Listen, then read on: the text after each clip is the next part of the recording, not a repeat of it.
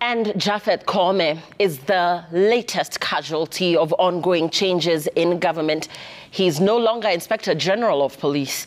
A statement from State House stated that President William Ruto had accepted the resignation of Koome as Inspector General of the National Police Service and had consequently appointed Deputy Inspector General of the Kenya Police Service, Douglas Kanja Kirocho, as Acting Inspector General of Police.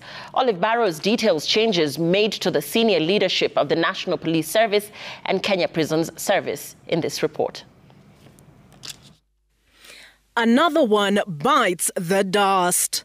After weeks of demands for the removal of Japhet Koome as the Inspector General of the National Police Service over his handling of protests against the finance bill, he has resigned. State House spokesperson Hussein Mohammed announced President William Ruto's acceptance of the resignation in a press release disseminated on Friday. Koome's resignation comes a day after President Ruto took the uncommon step of sending his entire cabinet packing, with the exception of Prime Cabinet Secretary Musalia Mudavadi, who doubles up as the Foreign and Diaspora Affairs Cabinet Secretary. The press release reading, His Excellency the President has expressed his gratitude to the outgoing Inspector General of the National Police Service for the service he has rendered to the nation and has extended his best wishes for success in all his future pursuits. I, Douglas Kanja Kirocho, Deputy Inspector General of the Kenya Police Service, Douglas Kanja Kirocho, takes over in an acting capacity. Kanja took on the role of DIG Kenya Police Service in April of last year. Prior to that, he was the Commandant General Service Unit and was commended for the frontline role he took in minimizing casualties of the Dusit D2 terror attack.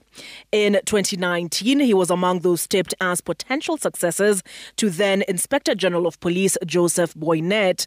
He has also previously served as Director Criminal Investigations, Commandant Anti-Terrorism Police Unit, Director of Operations National Police Service, Kilifi County Commander, and the 60-year-old Kanja is considered a firearms expert, having also been Police Service Chief Amara. Aside from Koome, the DIG Administration Police Service, Nur Gabo, who also took a central role in the deployment of Kenyan police officers to Haiti, has also been redeployed within the public service.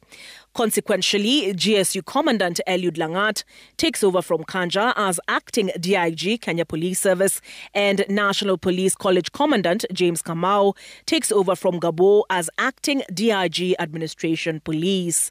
State House also communicated the following changes effected by the National Police Service Commission.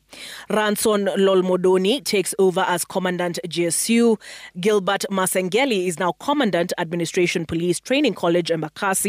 William Yampoi takes over as Director of Operations Police Headquarters, and Kainga Matthew as Commandant National Police Leadership Academy Ngong.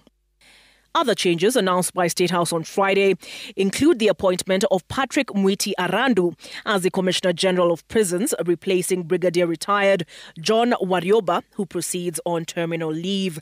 At a handover ceremony this afternoon, Koome is reported to have said, "Kenya is a beautiful country and bigger than all of us." Olive Barrows, Citizen TV.